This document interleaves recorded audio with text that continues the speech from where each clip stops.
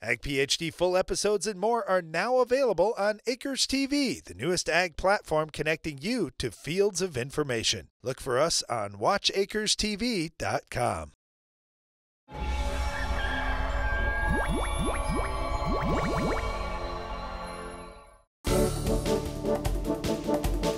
During our Farm Basics time today, we're going to answer the question, what is tillering in crops? Well, as soon as I hear the word tiller, I think about corn, but certainly there's lots of other crops out there. But with corn, tillers are sometimes called suckers. So you can guess what farmers think about it. What? Why do I need that sucker on the side? It's probably pulling energy away from the rest of my plant. Yeah, and a lot of people will get really emotional about it too. If they're looking at two different hybrids and one has tillers and the other does not, they say, well, I don't want any more of this hybrid because it has all these tillers. Who cares? All we care about at the end of the day is, does it yield? And theoretically, a plant with tillers should yield a little more, although we don't really see that, but it should. Why should it yield more? Well, here's what I like about tillers, especially where we're at. We're dryland farmers and our area often doesn't get enough rain. Well, if we've got tillers, the plant has already developed those tillers and stored all the energy in there that it can rob later in the season. So tillers, again, theoretically should be a good thing, but we really don't see any yield difference.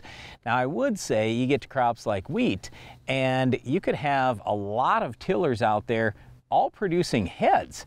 So just like in corn, you could see tillers theoretically producing their own ears if those tillers did extremely well. Well, you absolutely can. And I had a chance a number of years ago to go down and visit the world record wheat grower down in New Zealand. He was doing trials looking at new varieties of wheat that he might plant.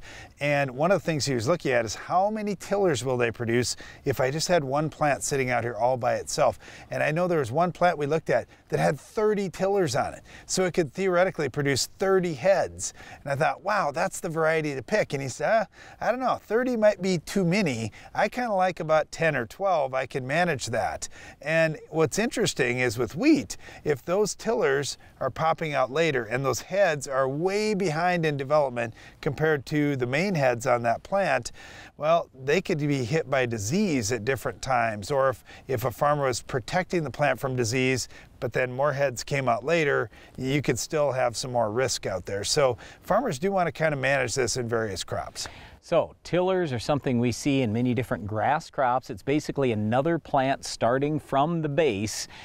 Even though it's got the exact same root system, it could potentially help with yield. A lot of times, like in corn, though, we don't see that it makes any difference, positive or negative, toward yield.